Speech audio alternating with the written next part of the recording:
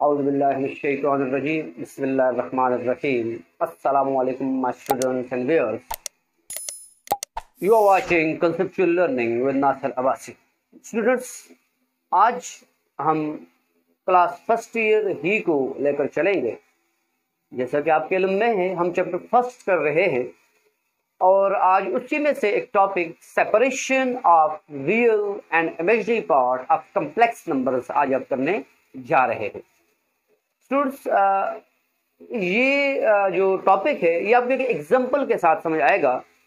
उसी तरह के एक एग्जाम्पल मैंने एक्सरसाइज ही में से, यानी आपके केपी के टेक्स्ट बुक बोर्ड के करिकुलम के मुताबिक जो बुक है फर्स्ट ईयर की, उसकी एक्सरसाइज 1.2 का क्वेश्चन 10 का पार्ट 8 आज हम करने जा रहे हैं। और इसमें आप ये तरीका सीखेंगे कि किसी कम्प्लेक्स नंबर में रियल पार्ट और इमेजिनरी पार्ट को अलग कैसे किया जाता है। उससे पहले मैं आपको ये बता दूं कि ये किया क्यों जाता है। पिछले सेशंस में, पिछली क्लासेस में बहुत सारी प्रॉपर्टीज पढ़ी, बहुत सारे ऑपरेशंस पढ़े। आपने ऑपरेशंस ऑन कम्प्लेक्स नंबर्स भी किया, आपने प्रॉपर्टीज ऑफ कम्प्लेक्स नंबर्स में किया। तो आपने ये बात नोटिस की होगी कि आपको वहाँ रियल और इमेजिनरी पार्ट को अलग करना पड़ता है, चाहे आप प्रॉपर्टीज स्टडी कर रहे हो, डिस्कस कर रहे हो, या आप ऑपरेशंस कर रहे हो। यानी मिसाल के तौर पे आप एडिशन ही का प्रोसेस करते हैं तो आप देखते हैं कि वहाँ रियल में ऐड हो रहा है, इमेजिनरी में ऐड हो रहा है। रियल इमेजिनरी में ऐड नहीं हो सकता, इमेजिनरी रियल में ऐड नहीं हो सकता। एक कम्प्लेक्स नंबर है, उसके दो पार्ट्स हैं और वो मिक्स फॉर्म में, जैसे कि इस क्वेश्चन के अंदर मौजूद है 1 + √3 iota over 1 - √3 iota whole power -2। इसमें आप देख रहे हैं ये एक आपके पास कम्प्लेक्स नंबर है, मतलब आपके पास एक क्वेश्चन है जिसमें कम्प्लेक्स नंबर के अंदर रियल और इमेजिनरी पार्ट कंपाउंड फॉर्म में। तो फिर अब आपको अगर इस पर कोई ऑपरेशन करना है, वेदर वो जो भी है, प्रॉपर्टी डिस्कस करनी है, व्हाटएवर जो आप आगे जाकर इंशाल्लाह बड़े ऑपरेशन करते हैं, तो उसमें आपको इन पार्ट को सेपरेट करना आपके लिए लाजमी होता है। इस वजह से आपने यहाँ इस टॉपिक के अंदर, इस एक्सरसाइज के अंदर आपको ये तरीका सिखाया गया है कि रियल और इमेजिनरी पार्ट कैसे सेपरेट करते हैं। इससे पहले कि मैं आपको बताऊं कि रियल और इमेजिनरी पार्ट कैसे सेपरेट करते हैं, एक बात ध्यान रखिएगा, आपका जितना प्रीवियस नॉलेज स्ट्रांग होगा, आपके जितना बेसिक्स स्ट्रांग होंगे, आप उतना ही इन क्वेश्चन को आसानी से सॉल्व कर सकते हैं। बातें हैं जो आपके जहन में होनी चाहिए, जब वो आपके जहन में होंगी तो आप इस क्वेश्चन को कर सकेंगे। मैं आपको इस तरीके से क्वेश्चन कहूँगा कि अगर आपको शुरू से बिल्कुल मैथ्स नहीं आती, मतलब मैथ्स की ABC भी नहीं आती, तो भी इंशाल्लाह आपके क्वेश्चन जहन में आएगा। शर्त ये है कि आप वीडियो को पूरी देखें, मुकम्मल तौर पे देखें, उसका कोई पार्ट मिस ना करें, क्योंकि ये पूरी एक चेन होती है। आपको पता है लेक्चर एक चेन होती है। जब हम क्लास ले रहे होते हैं तो बच्चों को सबसे पहले ये कहते हैं कि आपने बात गौर से सुननी है कि और एक सेकंड के लिए भी तो जो इधर उधर नहीं करनी। क्या पता वो एक सेकंड ऐसा हो जो कि ट्विस्टिंग पॉइंट हो लेक्चर का, जो कि आपके पास बेसिक पॉइंट हो लेक्चर का, या जिस पर पूरा जो पाइवोट पॉइंट हो लेक्चर का, कि जिस पे पूरा लेक्चर डिपेंड कर रहा होता है, और वो ये एक सेकंड आपने मिस कर लिया और आप उसके बाद चीजें लगा रहे, आपको समझ नहीं आएगी। इसलिए आप किसी टॉपिक को ऑनलाइन समझना चाहते हैं या ऑफलाइन समझना चाहते हैं, तो आप पूरा उसको मुकम्मल तौर पे उसको आप सुने, देखें। और तो चलें हम क्वेश्चन शुरू करते हैं। आज का क्वेश्चन मैंने सामने रखा हुआ है, मैंने पहले ही बता दिया आपको शुरू ही में कि एक्सरसाइज 1.2 का क्वेश्चन 10 पार्ट 8 है, और इसमें हम आज रियल और इमेजिनरी पार्ट को सेपरेट करेंगे।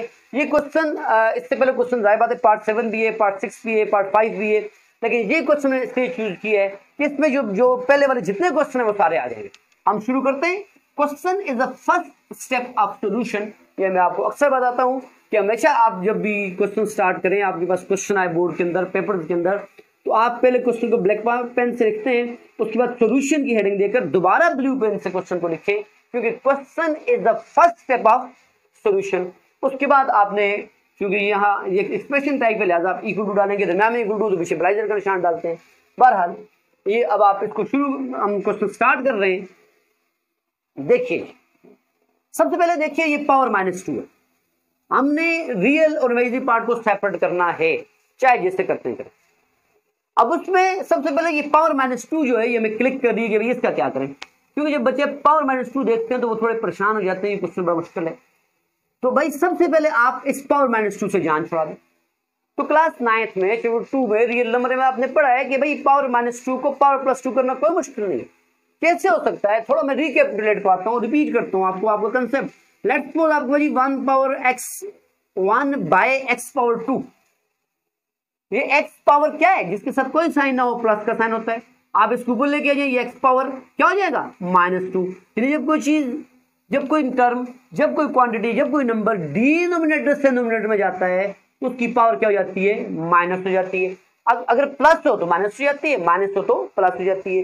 तो जो बात आप कहते हैं डिनोमिनेटर से, वही बात आप रिवर्स में कहें, अगर डिनोमिनेटर से नोमिनेटर में जाए या और आर नोमिनेटर से न्यूमिनेटर से डिनोमिनेटर में चली जाए तो वो भी आपके पास उसकी पावर का साइन चेंज हो जाता है।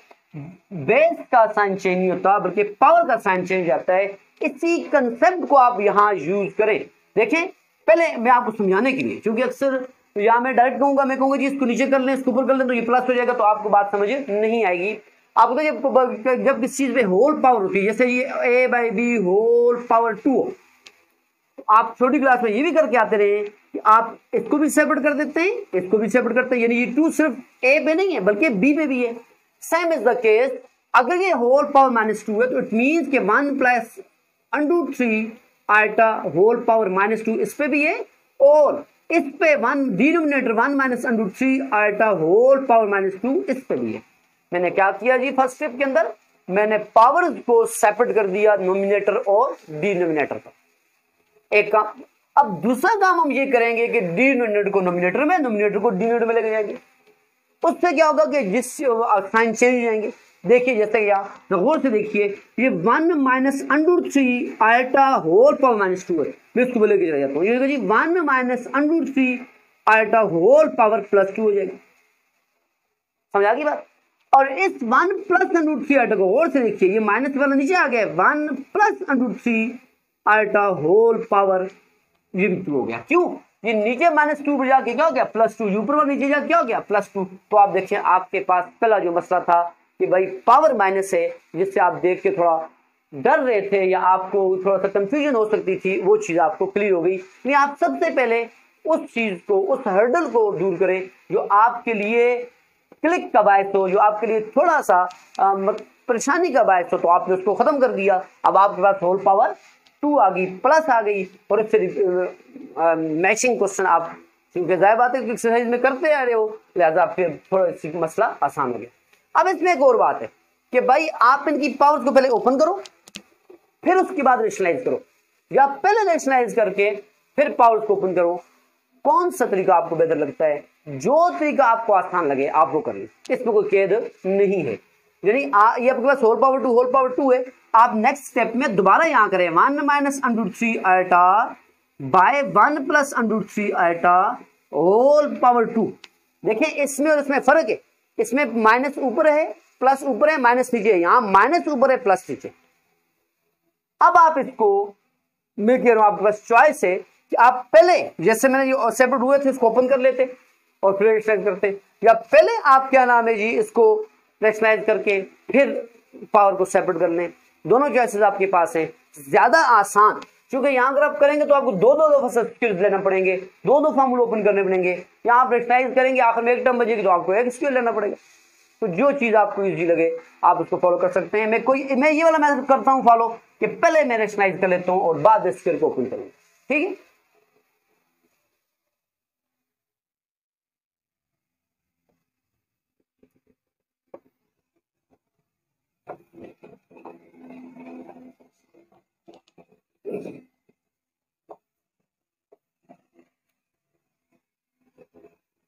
देखिए अब मैं लिखता हूं 1 माइनस √3 बाय, मैं लिखता हूं बाय रेशनलाइजिंग के अक्सर लोग कंफ्यूज होते हैं कि रेशनलाइजेशन का मतलब क्या है। याद रखिएगा जो नंबर इररेशनल है, लेट्स सपोज मैं नंबर लिखता हूं, ये कंसेप्चुअल बात है, बेसिक बात है, अक्सर लोगों को नहीं पता होती। 1/√3 it is an irrational number. Confirm बात है कि 1/√3 एक इररेशनल नंबर है, इसको कैसे रेशनलाइज करें। तो क्या ये नंबर रेशनलाइज हो जाता है? नहीं, जो number as a whole irrational है आप इसे √3 के साथ मल्टीप्लाई करें, डिवाइड करें, ठीक है। तो क्या ना जी ये करें, आपके पास क्या हो जाएगा जी √3 ओवर, यहां ये कैंसिल होकर 3 बच जाएगा। अब ये नंबर तो आपके पास एज होल 3 इररेशनल है, इररेशनल रेशनलाइज होकर इररेशनल रहता है, तो फिर इसे रैशनलाइज क्यों कहते हैं? एक्चुअली आपके पास इर्रेशनल नंबर को रैशनलाइज करने का ये मतलब होता है कि उसके डिनोमिनेटर को रैशनलाइज कर दिया जाए। एज अ होल वो नंबर क्या होता है जी? इर्रेशनल होता है। ये आपके ईडर टेस्ट में संख्या ऑब्जेक्टिव आती है। After rationalisation number become इनरेशनल become, तो अक्सर बच्चे वहां लिख लेते हैं रेशनल, क्योंकि क्या ये रैशनलाइजेशन ही होगी। याद रखिएगा number as a whole irrational ही रहता है, ये बात अपने ध्यान रख लें। Number as a whole irrational ही रहता है, उसका डिनोमिनेटर जो है वो रैशनलाइज हो जाता है। क्योंकि जब आप बड़ी क्लास में जाते हैं आप मुख्तलिफ प्रॉब्लम्स के अंदर इन नंबर्स को, इररेशनल नंबर्स को यूज करते हैं, तो उसका डिनोमिनेटर अगर इररेशनल हो तो आपकी वो प्रॉब्लम सॉल्व नहीं हो सकती, लिहाजा आप उसके डिनोमिनेटर को रैशनलाइज करते हैं। तो याद रखिएगा रैशनलाइजेशन से मुराद ये है किसी इनरेशनल नंबर के डिनोमिनेटर को रैशनल कर देना। एज अ होल नंबर क्या रहेगा? इनरेशनल ही रहेगा। इस तरह की एक ऑब्जेक्टिव आती है, इस वजह से मैंने आपको इसको यहाँ एक्सप्लेन कर दिया। अपने क्वेश्चन की तरफ हम वापस आते हैं। मैं दोबारा ये लिखता हूँ 1 + √3 आयटा, यहाँ भी आयटा। अब यहाँ ये देखिए नीचे 1 + √3 है। क्लास 9 की एक्सरसाइज में आप चैप्टर 2 में पढ़ के आए हैं। नीचे जो नंबर है उसके दरमियान अगर प्लस का साइन है तो आप माइनस के साथ 1 - √3 आयटा बाय 1 - √3 आयटा इसके साथ मल्टीप्लाई भी कर दें और डिवाइड भी कर दें। होल स्क्वायर उसी तरह है, इससे कोई फर्क नहीं पड़ता और आपका जो डिनोमिनेटर है वो रैशनल साइज हो जाएगा। देखिए आगे चलते हैं। यहाँ ऊपर वाले ऊपर समझ में आया कि 1 - √3 एक जैसे a × a क्या होता है? a²। ऐसे ही 1 - √3 आयटा इंटू 1 - √3 आयटा क्या होगा? 1 - √3 आयटा का स्क्वायर, ये स्क्वायर हो जाएगा 2 टाइम। और इधर आपके पास हो जाएगा 1 + √3 eta into 1 - √3 eta a + b into a - b। बारहा बता दिया गया a + b into a - b equal होता है a² - b²। तो लिहाजा ये होगा 1 का स्क्वायर, दरमियान में माइनस है, लिहाजा ये हो जाएगा 1 का स्क्वायर -√3 आयटा का स्क्वायर। और इस पर एज अ होल स्क्वायर भी आपके पास यहाँ चल रहा है। कंफ्यूज नहीं होना, मुश्किल नहीं है। अब देखिए जी आगे चलते हैं हम। इस ये फार्मूला है, इसको ओपन कर लें। पहला a - b whole square, a का स्क्वायर प्लस b का स्क्वायर में आपकी आसानी के लिए तो आगे आप कंफ्यूज हो। -2ab 2 इंटू फर्स्ट क्या है? फर्स्ट 1 है, सेकंड क्या है? √3 आयटा ओवर यहाँ आपके पास फार्मूला है 1 का स्क्वायर 1 ही होता है। ये देखिए स्क्वायर के साथ कैंसिल, लेकिन आयटा पे भी तो रहेगा, लिहाजा जी -3 आयटा का स्क्वायर क्या होता है? -1। मैं डायरेक्ट जहां लिख लेता हूँ -1 ताकि आपको पता चल जाए कि आयटा स्क्वायर -1 हो गया। अब आगे चलते हैं हम। देखिए 1 का स्क्वायर 1 ही होता है, प्लस बात फिर वही है, ये √3 पे ये से कैंसिल हो जाएगा, सिर्फ 3 बच जाएगा। ये आयटा स्क्वायर -1 होता है, यहाँ -1 देखिए। आगे चलते हैं, ये -2 इंटू 1 वही होगा साथ -2 √3 आयटा बाय ये आपके पास आ जाएगा 1 प्लस -1 लिखे तो होता है प्लस। और इस पर भी होल स्क्वायर आप लगाएंगे और यहां भी आप होल स्क्वायर लगाएंगे, क्योंकि अभी तक आपने होल स्क्वायर ओपन नहीं किया, हमने वो लास्ट में ओपन करना है। पहले हमने रैशनलाइज किया। यहां से आपके पास आ जाएगा 1 - 3 -2 √3 आयटा बाय 1 + 3 कितना होता है जी? 4 का होल स्क्वायर। ये आपके पास आ जाएगा 1 - 3 कितना होता है? -2। यहां ये कितना हो जाएगा जी? -2 √3 आयटा बाय 4 का होल स्क्वायर। ये देखिए -2 दोनों में कॉमन आ रहा है, ठीक है। आप इस -2 को कॉमन ले लें। असल में ये -2 पे स्क्वायर है, क्योंकि जब -2 यूज है ना जी, तो ये बात बात है, वैसे ही माइनस के साथ प्लस हो जाएगा क्योंकि वो स्क्वायर है। तो अब जब यहां से आप -2 कॉमन लेंगे तो ये हो जाएगा -2 का स्क्वायर। आपने ये कॉमन लिया क्योंकि स्क्वायर भी है, ये कॉमन ले लिया तो यहां बच जाएगा 1 प्लस यहां से -2 बाहर चला गया, बच जाएगा √3 आयटा बाय यहां से 4 स्क्वायर भी कॉमन ले लें। ये देखिए जी 4 स्क्वायर भी कॉमन आ गया, तो अब बाय शायद कोई नहीं है बल्कि यहां स्क्वायर आ गया। अब आपके लिए काम और आसान हो गया। ये स्टेप मैं यहां अगेन लिख के सॉल्व करता हूं। देखिए -2 स्क्वायर आपके पास आ गया, 1 प्लस √3 आयटा स्क्वायर आ गया आपके पास, और 4 स्क्वायर को भी हमने अलग करके लिखा था वो भी कर दिया। अब ये देखिए -2 का स्क्वायर कितना जी? 4, और 4 का स्क्वायर कितना होगा जी? 16। माइनस इंटू माइनस प्लस होते हैं इसलिए मैंने कहा। और यहां से ये फॉर्मूला दोबारा बन गया, आप इसको ओपन कर दें, फॉर्मूला ओपन कर दें, 1 का स्क्वायर देखिए प्लस √3 आयटा का स्क्वायर प्लस 2 × 1 × √3 आयोटा, और एज अ होल ये इसके साथ जाहिर बात है 4/16 दोनों के साथ है, तो 4/16 को जब आप लिखेंगे इसके साथ कैंसिल तो 1/4 बच जाएगा। ये फार्मूला दोबारा ओपन किया, 1 प्लस ये देखिए √3 आयोटा के -1 है, तो जाहिर बात है ये आपके पास -3 आ जाएगा, क्योंकि ये पहले भी किया है लिहाजा इसको मैंने जहां डायरेक्ट कर दिया, और प्लस 2 √3 आयोटा। अब देखिए आपके पास रियल और इमेजिनरी पार्ट 1 - 3 कितना होता है, -2 प्लस 2 √3 आयोटा, ये बाय 4 इस पे भी कर दें और बाय 4 इस पे भी कर दें, क्योंकि रियल और इमेजिनरी पार्ट को आपने क्या करना है, सेपरेट करना है। यहां से ये कैंसिल हो गया, -1/2 आ गया, प्लस यहां इससे कैंसिल हो गया, 1/2 आ गया, √3 आयोटा। ये देखिए जी आपने रियल पार्ट को इमेजिनरी पार्ट से अलग कर दिया, आपने सेपरेट कर दिया। इसके फायदे मैंने शुरू ही में बता दिए कि कई प्रॉब्लम्स के अंदर आपने इमेजिनरी पार्ट को सेपरेट करना होता है, उसके बाद वो सॉल्व हो सकता है, तो इसलिए आपको ये अलग से सिखाया गया कि रियल और इमेजिनरी पार्ट कैसे सेपरेट होता है। तो ये एक एग्जांपल से मैंने आपको डिटेल से बता दिया। Thank you.